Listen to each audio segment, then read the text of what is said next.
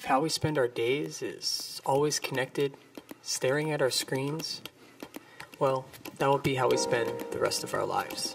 You see, as humans, we are vulnerable, and our smartphones are engineered to use these vulnerabilities against us. This is why we've intentionally designed a phone to be used as little as possible. It's a phone that encourages you to leave behind your smartphone, to spend that quality time doing the things that you love the most. We call it going light.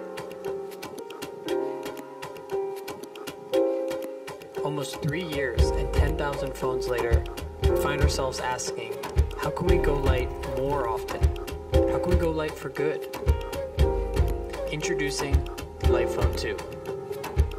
A beautiful matte display, 4G connectivity, and messaging. We are rethinking what an operating system can be. A few essential tools, thoughtfully implemented, and a pleasure to use. Maybe an alarm clock, a ride home, a playlist, or some simple directions. These are tools, not feeds. It's a phone that actually respects you. Light was born as a refreshing alternative to the tech monopolies. We don't want to be made to feel that we're not enough. We believe objects can empower us, can help us appreciate our lives even more.